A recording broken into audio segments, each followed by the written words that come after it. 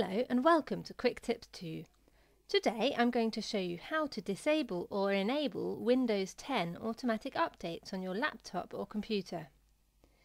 Disabling or enabling Windows updates used to be visible on previous Windows versions. However, this option is hidden in Windows 10, but you can find it in just a few steps.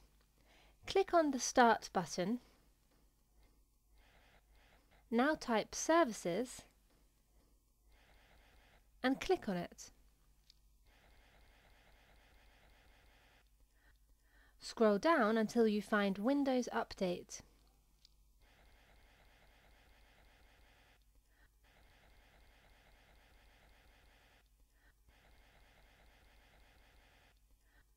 Double-click on Windows Update.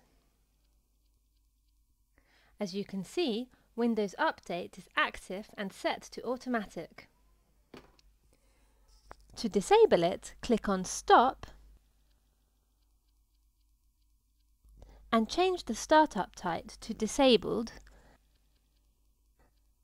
then click Apply. If you want to enable it again, just change Startup to Automatic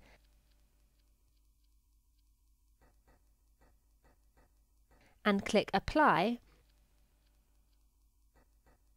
then Start. A simple way to disable or enable Windows 10 automatic updates on your laptop or computer. With Quick Tips 2, knowledge has no limits.